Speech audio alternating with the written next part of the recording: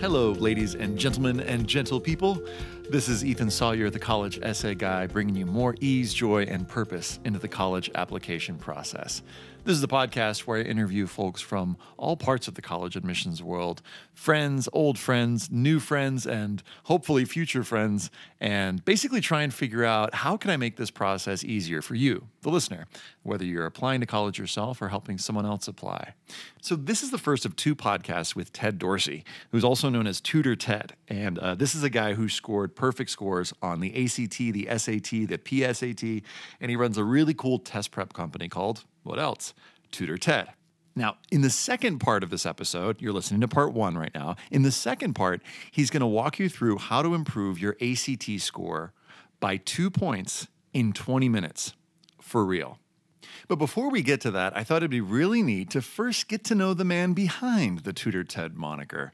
And what better way to do that, I thought, than to actually guide him through some of the exercises that I use with my actual students when I'm helping them find their topics for their personal statement. And I chose to use this method because honestly, I don't know of a faster way to get to know somebody in a deep way.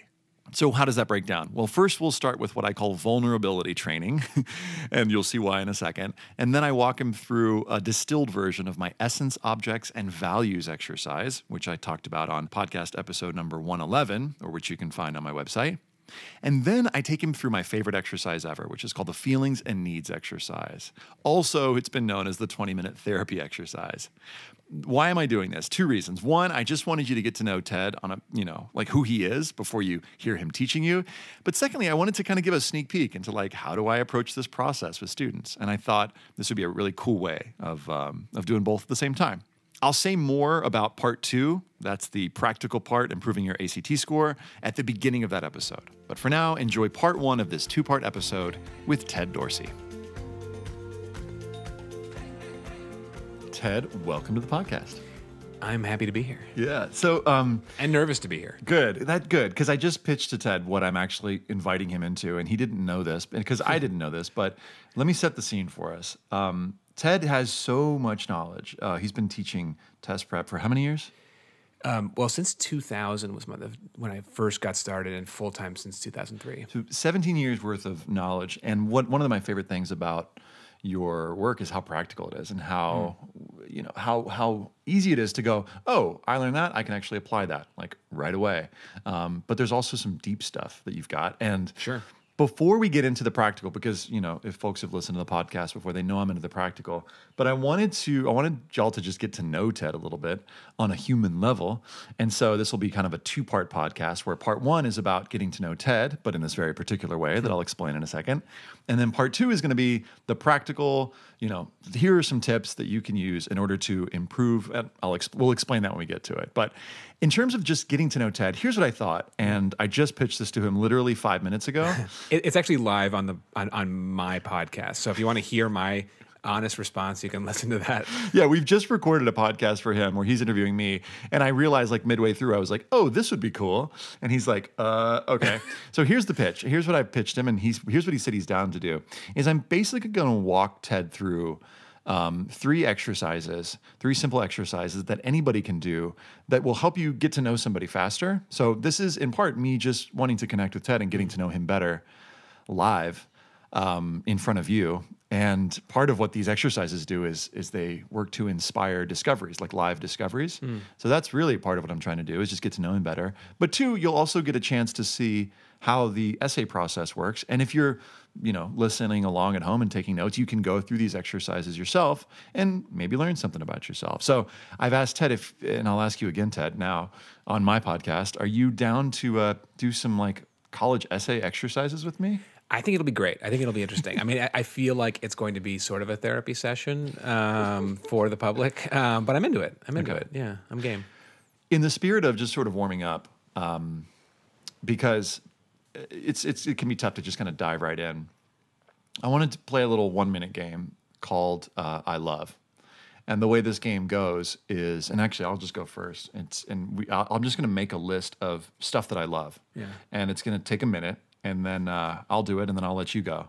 So I'm setting a minute timer on my phone, and here goes. I love air conditioning.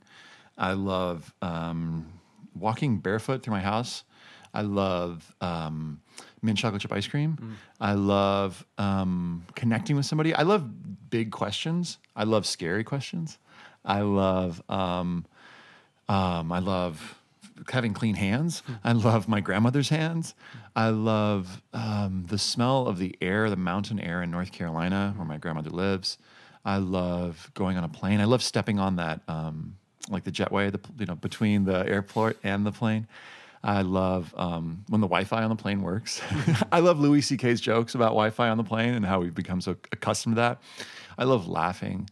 I love deep belly laughs that make me cry. I love, crying when I'm laughing.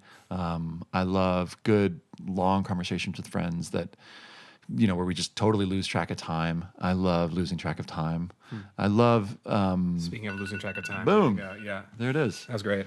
So the only rule for this is to just, when you run out of stuff to say, just keep going. Yeah. Okay? Fair enough. So free writing. Free writing, stream of consciousness, 1 minute. Ted, what do you love? Okay, I definitely love baseball. I love the Dodgers. I love the color blue. I love the color green. I love beautiful eyes. I love smiles. I love smiling from the eyes. I love connecting with strangers via the eyes. I love walks. I love getting just tired enough that I sleep really well at night. I love a cool breeze when I'm sleeping. I love a cool breeze and a warm human when I'm sleeping. I love the sleeping in the morning. I love picking up a book in the morning first thing. I love thinking about writing and having fun ideas. I love jokes. Awesome. So that's an improv game. How did that go? It felt pretty good. It felt pretty good. Yeah. I mean, yeah, it was good. I want another shot at it, but no, that was good. So that's what we learned is that, yeah. So, and part I'm just learning, I'm just sort of seeing a collage of you. And I use this when I'm starting off either a workshop or one-on-one student, just to kind of get the collage of you and just to get things flowing a little bit. Yeah. Free writing, like you said, and we're just kind of free writing live. And the next exercise that I like, and this is, again, a really short one, but it involves the prompt, if you really knew me. And I'll go first again. And it basically just involves sharing something with you that feels personal, that feels like, I'm basically thinking of it as a potluck, and this is my dish, and here's what I'm trying to bring, some part of myself. When I run out of something to say, I'm going to ask myself the question, so what? And see if I can go just a little bit deeper. And the purpose of this exercise is just to allow myself to be known by you. Okay. So, Ted, if you really knew me, and I'm going to pause for a second because I haven't planned this out. If you really knew me, you would know that I sometimes talk too fast. And so what? I think this has something to do with just being an enthusiastic, passionate person, but I think there's a darker side to it where there's like a not enoughness, like worried that there's not enough space for me or something in the world, which is crazy, which I have no reason to believe intellectually, but there's just this part of me that wonders, why can't I just slow down and just be? So, okay, so what? So I'm noticing I'm judging myself for that. And I'm noticing this is connected to like my inner critic voice, which in some ways really serves me, and which some ways holds me back. So what? So I don't know, sharing this with you, I feel a little bit more at ease. I saw you nodding, so I'm feeling a little more connected to you because I'm making up that you have an inner critic as well. You're laughing, so I'm making up that that's true. So what? So I don't know. I guess I'd like to give a little gratitude to my inner critic this morning for helping me get so much done and helping me talk so fast, even though I sometimes judge myself for doing so. Can I steal the inner critic for mine? No, you can't. You have to come up with... What else is there? I'm kidding. Yeah, no. So, I mean, you do whatever you want. But basically, just begin with the prompt, if you really knew me, and then ask yourself, so what, a few times, and see what you can Discover live. Jeez. Okay. This is so much heavier than I was expecting. I gotta be honest. Let's see. Ethan, if you really knew me, you would see that every decision I make with an extreme level of vetting. That nothing, not one thing I do is sort of casual, even when I sort of mean it to be, even when I know it should be casual. So what? I think it's sometimes that can be sort of not quite paralyzing. I mean, well, I mean, at worst, it can get to that level, you know, where it's like decision paralysis, essentially, because, you know, every little decision has to get, you know, vetted to the extreme. And when I say every decision, I literally mean like picking the kind of tea I want to have, or, you know, what food I'm going to have at the hot bar at Whole Foods for lunch. So what? I think that it's you know, you could say it's a blessing and a curse, but it's just a part of who I am. That I want to make really careful decisions. When I was writing more, I would actually. This is not as much of a problem as it used to be. When I was a younger writer, I wouldn't write anything until it was great. You know, so like basically, you know, my writing partner would write 15 pages of which one was good. I would write 1 page of which one was good. And it took a lot of pain and agony and staring up at the ceiling to get to that 1 page, because, you know, most of the time was spent in inaction. So I think I'm a fraught decision maker, and it is who I am. I mean, I think, you know, we're talking about inner critic, and I think that applies here too, where there's just a sense of judgment, of evaluation that's really quick and easy. And I apply it to myself with, you know, reckless abandon, basically. So is that how to do? Yeah, great. Mike, can I so what you just in a particular way? You know what? I'll just do it theoretically, because I think you've done a beautiful job, and not that it's my job to say like, did you do it right or wrong? But and by the way, you don't have to sugarcoat anything. You don't have to be nice to me. You know, I'm ready for any feedback. I really am. Well, I realized just as we were talking, I was going to ask you a question that you'd already answered, which was, and this is a counseling question, right? Like, how has that served you? And you've answered that, which is, you know, you've created some great stuff and you've created some great work. And then what has been the cost of that? Right. And you mentioned how it can sometimes be paralyzing. Yeah. I mean, it slows things down to some extent, you know. I mean, I think, I mean, it gets really kind of rich in there because, you know, so this week I was reading the Princeton Alumni Weekly, which actually comes out every month, which is confusing. But I was reading about all the other, you know, Princeton alums, and everyone who's featured in the magazine has just written a book, or, you know, is just appointed, you know, to some high position, and I was comparing all of them to me and thinking about how, you know, accomplished they are and how, like, what a loser I am, and you know, I haven't done anything. And that's the kind of the downside, is that there's this, you know, high filter for, you know, anything I do being of value because of that high critical voice. So that kind of is the downside. When I'm able to be a little bit more sunshiny, which, you know, 15% of the time I am, I'm able to say, like, you know what? Actually, I do some really cool stuff too. So that's kind of the challenge that's built into that, I think, for me. Yeah. And great. I'm going to move on to another exercise. Great. Just to segue. So one exercise that I really love to start with students after we've done a little warm up, as we have, is to do this, what's called an essence object exercise. And so I'll just do this with you. We'll do like a 3-minute version. Normally it takes about 10 minutes, but so I want you, Ted, to imagine a box, and in this box is a set of essence objects. And what does that mean? You know, so because it's a term that I made up, but for me, one of my essence objects is this friendship bracelet that I'm wearing. That, just to describe it to you who are listening, it's blue and green. It's kind of frayed around the edges, and it's a little bit dirty. It's meaningful to me because my wife gave this to me. She gives me a friendship bracelet on my birthday every year. Actually, it's the only gift that she gives me. Wow. Yeah, and it's really cool to me because we'll sit on this couch or somewhere in this house, and after about 9 or 10 months, it wears off. So she reweaves. It's like her cue to reweave a new one for me, and she like ties this friendship bracelet back on me, and I feel like we're remaking our connection. And she's absolutely my best friend. So that to me is even more meaningful than my wedding band that I'm also wearing. Another essence object for me would be like barbecue sauce because I just love barbecue sauce. I'm not even picky about what kind it is. It could be Chick-fil-A or like BK barbecue sauce. But it also reminds me of my grandmother who cooked with barbecue sauce, from the South.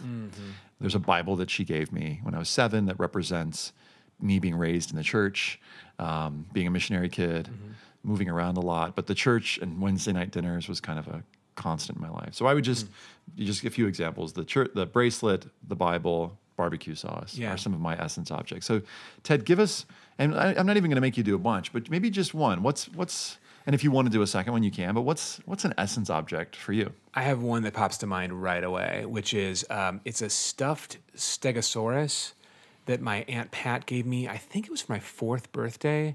So this is, 1982. And apparently when I first got it, I actually didn't like it. Well, her perception of my response was that I was not fond of it. It's made of denim, and I think it probably smelled like fresh denim, which as a 4-year-old was just kind of like a weird, sensation. And Right. My only recollection of it is how much I freaking love this thing. It's the only stuffed animal I carried with me through childhood and that I still have. It's the only one I care about.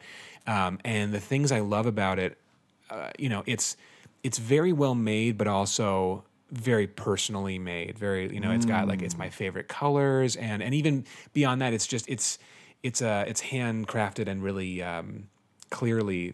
I don't even know how to say why I know that. You just look at it and you can say, oh, like a human made this for another human. And that just has extreme value to me. Awesome. It means so much. And it's in a box right now, which is interesting. It's in the basement. The aesthetics, the aesthetics of our house are like kind of, and they're not strict, but there's not a specific place for the dinosaur right now. But as I'm thinking about it, I think I should pull that dinosaur out of that box. Cool. Action item. So one of the things I'm making up based on what you said is there was a moment when you were talking about it that it shifted to some potential metaphoric qualities. Yeah. The notion of this thing being well-made, first of all, that someone put a lot of care into it. Yeah. And the phrase that I love that you said was that a human made it for another human. Yeah. Which I'm projecting into your work that might be something that's important to you. That might be the most important thing to me. Yeah. I mean, say more about that. How does that connect to your work? Man, I'm just going to tell a story because a story comes to mind. I was telling someone who just started working for me about a particular student. It came up because we had another student who reminded me of this person, and it was a student from 2 years ago, and. Gosh, I'm at risk of getting emotional, so I'm going to try to tell the story. That's allowed to happen here, Ted. This is a safe space. The student came to me and was really high achieving at a school that was sort of a little more alternative. It wasn't. It wasn't Harvard Westlake, which is sort of our most, academically rigorous, competitive school out here in LA. Sorry to all the rest of the schools who don't feel that way, but it totally is. Another school. And she was a high flyer. She was also highly anxious, to the point where it was, a little bit debilitating for her. She had a hard time tolerating not being as good at things as she wanted to be. And let me tell you, that came through on her standardized tests because she could have a feeling and a response to an item, a question that was, intense. And if she got the question, it wasn't so much getting the question wrong, but not feeling like she knew what she was doing or not feeling kind of welcomed by the test. And so it was just creating sort of an emotional avalanche, within her. And so we worked really hard together. We put a lot of time in and developed a relationship, and that was, this perfectly harmless and friendly relationship that I know yielded a lot of benefits for her, and even in terms of the score, benefits beyond what we had expected or planned on. And I was just so moved by the fact that she was willing to kind of go there with me and take my word for the fact that like she was better at this than she thought she was. And yeah, I mean, we went on a really great journey together, and she came out the other side having absolutely killed it. And the benefit is not just the numbers are the obvious reason why we do test prep. And there's a whole other side to it. Yeah. And to get to the numbers, the students often changing how they think, and hopefully in a way that's really useful to them. Yeah. And I think for her this was. So yeah, I got through that pretty well without I basically had to like kick my employee out of the room when I was telling the story the last time, because it was so intense for me. Anyway, I love that kid. I love what happened in our relationship, and I just that's the sort of like, a human did this for another human, like because they cared. That's like the nexus of it, that like I wanted her to succeed. I'm not responsible for her success. But I saw her, and I saw that I saw that she needed something, and I was willing to put some time and energy into thinking about how I could help her find that. So this is awesome, because one of the things that I hear in this is like a drive towards deeper values. And one of the things, and I'm segueing into the second exercise that I like to do with students, and that I'm going to ask you to do, is to consider what some of your core values are. And so normally I would spend about 5 or 8 minutes on this, but we'll do a short version of it. And I'm pulling up on my laptop here in front of Ted, I'm pulling up a list of values. And this is just, if you Google values exercise, you'll find this. But I want you to, Ted, maybe take a look at these and pick 2 or 3 of your core values. And you don't need to say what they represent yet, but I'd be curious as you scan this, and you can obviously write something in. But what are some of your core values? And let's just leave it open. I'm not going to say even in relation to your work, but just what are some of your core values? Darn, it's interesting, because there are some that I look at and I'm like, no, not interested, and then many more that I'm like, oh, they're either basically I can dismiss them, or they're absolutely essential. So this is going to be tricky to pick a couple. Yeah. Normally, as you're looking, I'll just riff for a second. What I'll have students do is I'll have them, and you don't even need to listen to me, Ted. I'll just talk to the listener. I'll have them pick 10, and then after a few minutes, I'll say, okay, now let's make it a top 5 list. And they start to kind of groan, and then, okay, now let's get down to 3. And so I could spend all day on this. Yeah, I wouldn't. Because you're so intuitive and so great at brainstorm making connections that it's easy for you to see connections. You'd probably want to check 30 of these. But if you had to pick just a few this morning, and I'll lighten the pressure a little bit, just for today, what values are jumping out to you? Okay, curiosity, honesty, empathy. I don't see creativity. I guess that I would throw that in there. What else?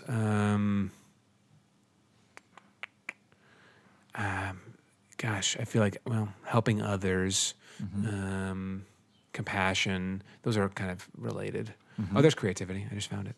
And if you had to pick, let's just say we had to whittle it down to like 2 or 3, just for today, which ones are like front of mind for you today? Jeez. I'd say creativity really feels strong to me. Creativity / curiosity. I don't know. I mean, those feel like they're overlapping for me right now. Sure. I'd love to hear just about how that's manifesting in your life, in your world right now. Well, I think it's about questions and asking big ass questions, questions that you don't know where they're going, and being okay with not knowing the answer to them. And trusting that if you put energy into it, and if you just sort of keep asking the question, that you'll get to an answer. And is that something that you're doing in your life right now with yourself? Or give me, okay. Yeah. He just laughed. It was really funny. Yeah, no, it's relevant for me right now. Would you say more about that? Yeah. To whatever extent you're comfortable? Right. Yeah. Well, I'm gonna do some like traveling upcoming, and basically going to kind of leave behind the stability of coming home to the same bed every night. Basically, well, although we will have the same bed, we're gonna be traveling out of a van for a while. Wow. Yeah.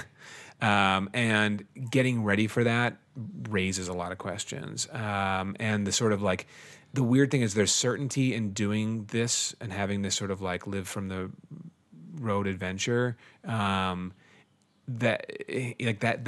the hardest questions answered first, which is like, well, okay, so we're living from the road. Okay. Mm-hmm. Then all the sub questions that like lead up to that and like, well, how do you do that? What do you do? Get raised, and what does this mean? And what's the nature of how you're going to interact with others while on the road? Get raised. And so there's all those questions. And that's the part where at times it's almost like it's not almost like, it is like solving a puzzle. Yeah. And the beautiful thing about puzzles, and an interesting thing that I think people don't realize, is that you go into it knowing that you're not going to know the solution right away. Yeah. And that's the fun. And that's the weird thing about it, is like, solving a puzzle gives you a sense of satisfaction at the end of it. What leads you to that sense of satisfaction is not knowing the answer up until then. So I think it's an interesting thing. I think it's an interesting like phenomenon. Like I said, curiosity, just being in a place of, I wonder where this road leads. Yeah. I don't know. Yeah. Let's go explore it and see if we discover something along the way. One of the things as you were talking, what I was making up in my mind was that there was something that led to this moment, something that led to a decision to, therefore, let's go on a trip. Let's take an adventure. Let's travel. And so as we segue into the last exercise, which normally takes about 20 minutes, but we're going to do kind of like a 5 to 8 minute version of it. I want to kind of keep on this path of this, what brought you to this decision to go on this trip? And I want to ask, so in the first part of this exercise, it's 6 questions. And the first question is, was there something that was challenging to you in your life, or that you were challenged by, that ultimately led to this decision? Yeah, I mean, if I'm going to be totally frank, it's probably growing up gay in the Midwest, in the early 90s, in just a place where, it was pretty unfriendly. Yeah. Yeah, I mean, like you just didn't, I got through high school and I had one friend who was a gay man, and he was, a great resource to me. And he was a year younger than me, and he was unafraid, but he wasn't out to like the school at large. He was out to his friends. But it was very difficult to be yourself, you know? So I think that's probably part of the, adventuring spirit, Give me this is the second question. What were some of the effects on you of that challenge? And I don't mean, let me specify what I mean by effects. I don't mean necessarily like the feelings, because there were feelings. We'll talk about those in a minute. Right. But what were the external impacts? How was your world different from my world growing up, as you make up whatever that means to you? But for example, my parents got divorced. One of the effects of that was that my mom moved out. That's like a thing that happened. Yeah. So what were some of the effects or impacts on your life?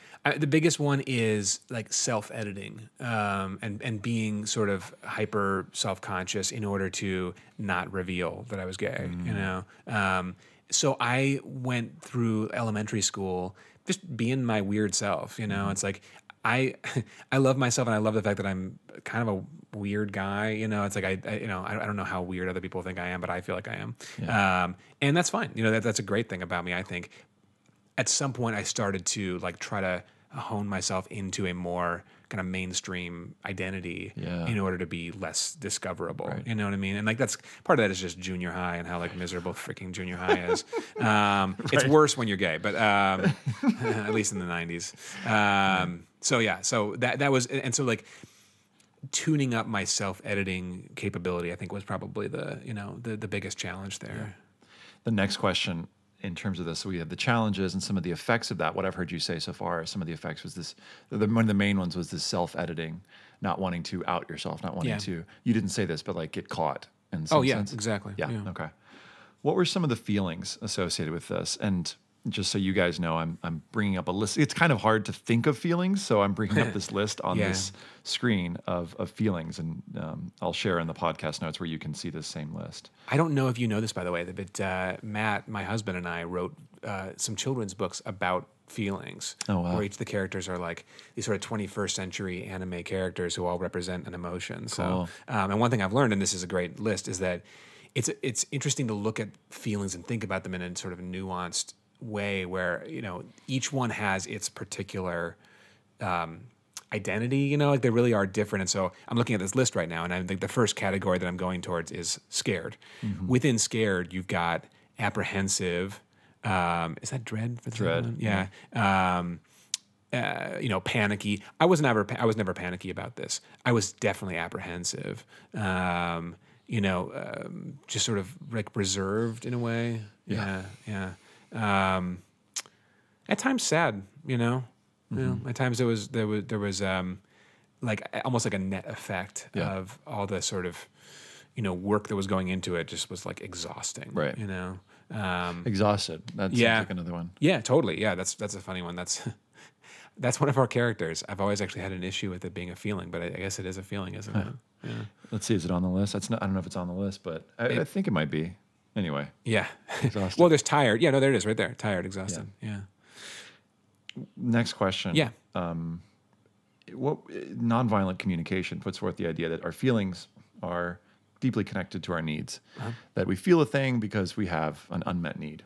So what do you feel like when you think about feeling scared or feeling nervous or feeling exhausted? What were your needs?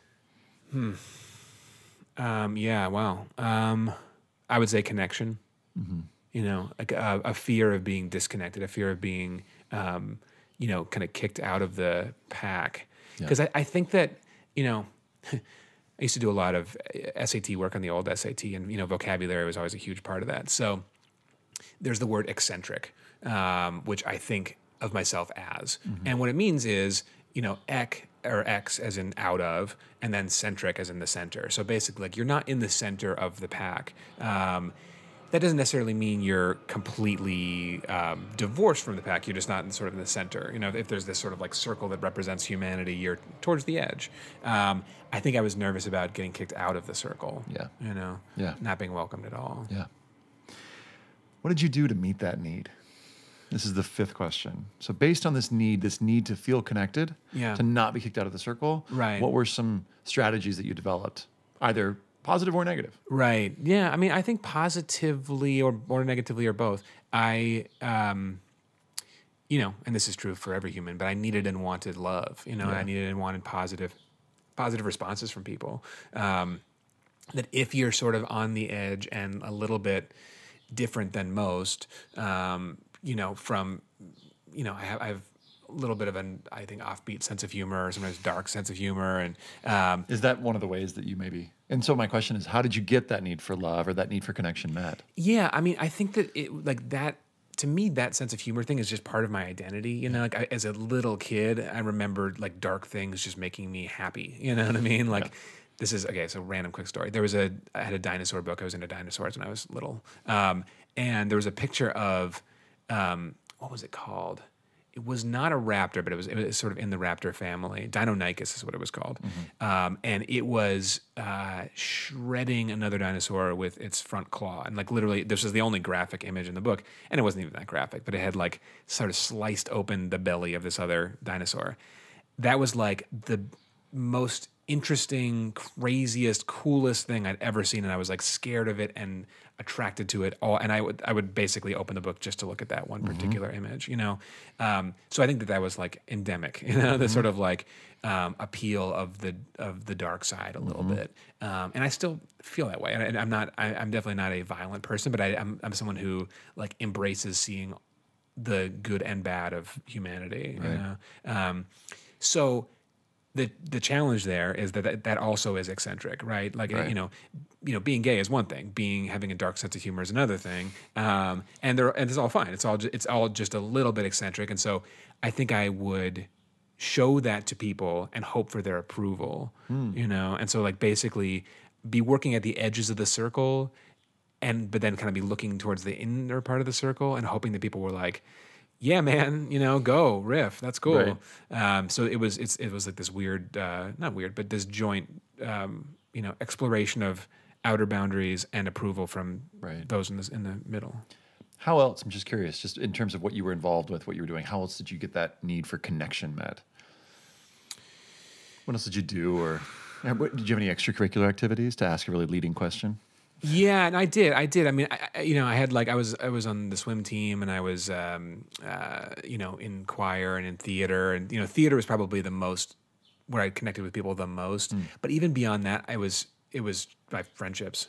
Just like, and everyone has great friendships, but I had these deep, intense friendships where we'd share as deeply as we possibly could, and that was that was where I was getting my sense of approval. I don't think I had like a zillion friends. I just had, 12 friends who I still have, with whom I could share everything. So like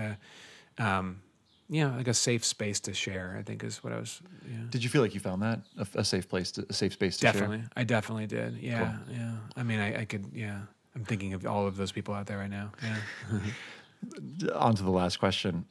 There are two questions at the end, but one of them is, what did you learn through? So what I've heard you say so far is there was this challenge growing up gay in the Midwest and having the self-editing impulse that sort of sometimes made you scared and sometimes made you feel, I don't know if you said this exactly these words, but like you didn't belong.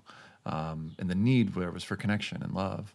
One of the ways you got this was through your friends, you mentioned theater, also through dark jokes, and potentially finding some connection through that. Through, let's say, the theater and through the friends and through the dark jokes, what did you learn? What are some of the, if I may, the values that you developed through this? And I'm going to scroll down to this values list. And you've mentioned some of them already. You mentioned empathy. You mentioned creativity. These are some of the core values, but there may be some others that are coming up for you just as you've told this version of your story. Yeah, this is great. The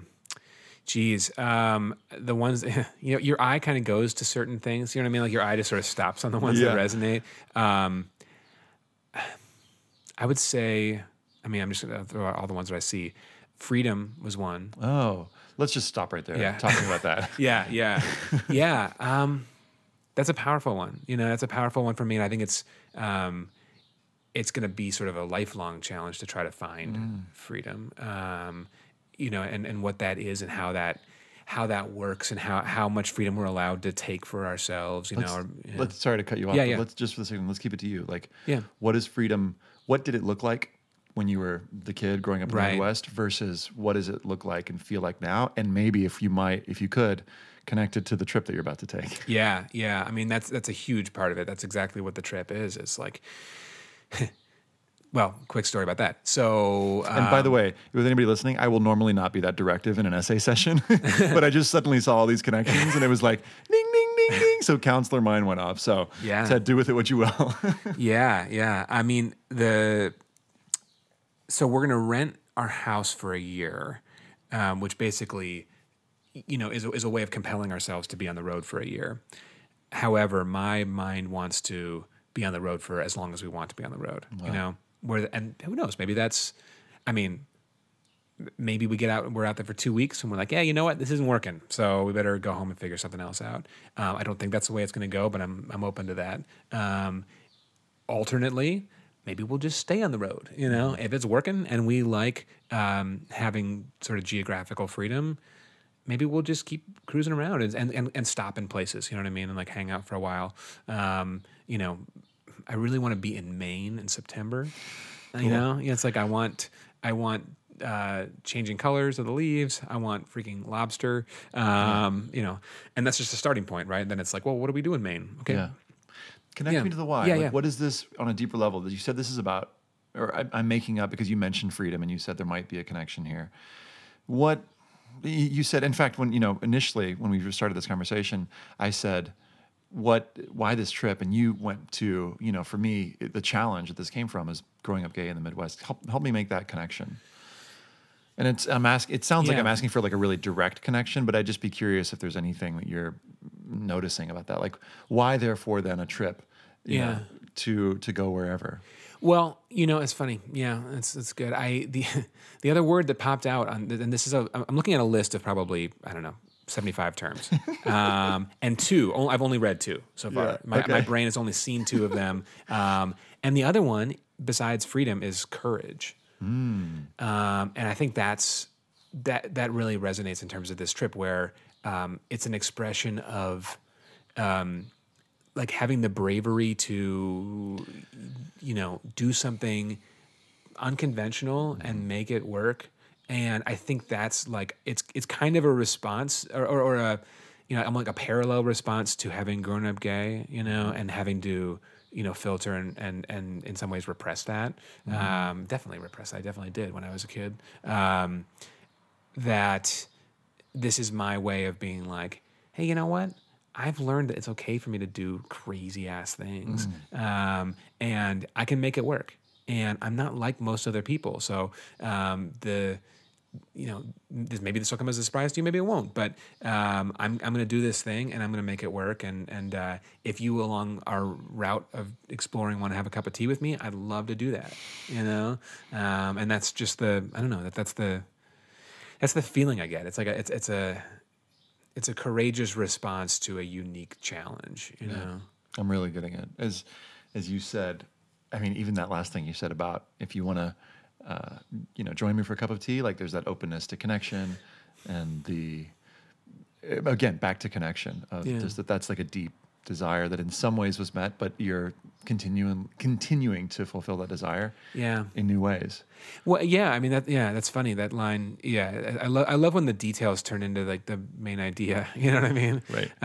Because it's simple as that. If you're open to me, and if you want to have a conversation with me, I'd love to have a conversation with you. I would almost say no to, I don't want to say no to anybody, I'd be happy to talk to just about, everybody, So, anyway, that's your invitation. Will the Stegosaurus come with you on the road, or is the Stegosaurus staying home? Well, we've got 60 square feet. So probably not.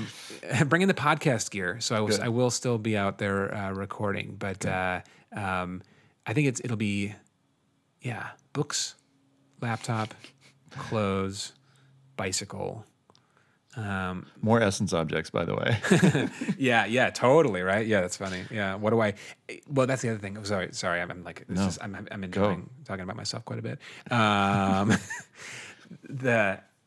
not a stuff person. I'm not like a things person. I don't really have, I've got like my one beauty product, which is the thing that keeps my curls from turning into a total afro. And that's it, So I'm excited for that too. I'm excited to like leave a lot of stuff behind. Not because I hate this stuff, but just because I don't need it. And it'll be fun to be sort of, free and easy and having more experiences than physical things. Right. It's the experiences that we're definitely after. Right. I'm getting more core values. Thank you. Thanks for being willing to just dive into that. I hope it was interesting. I hope it was, how was it for you? It was good. It was, I think in some ways I would say I'm sure I could go to a scarier place. It wasn't like I was not vulnerable there. I was vulnerable. And this is the stuff I'm thinking about so much that I think in some ways, like I didn't come in pre-planned at all, but I think, maybe the challenge of having a microphone in front of me would, makes it so I wouldn't go to like a really scary place. Yeah. I don't think I have that many really scary places, but, it felt honest, which is, a core value of mine. But we'll do another session off mic. Okay. Well, I just want to say, like, I feel closer to you. I feel more connected to you. I feel grateful that you let us in a little bit, because I feel in. I feel like you, like I feel a little bit inside your head, inside your heart, and I feel like I know you a little more. And so thanks. Oh, I appreciate it. I appreciate you asking me these questions. Thanks for listening. Don't forget to check out the show notes at collegeessayguide.com/podcast. And don't forget to check out part 2 of this episode, where Ted gets into some really practical tips for how to improve your ACT score in 20 minutes. You can find that on the website. And that's what I got. Stay curious.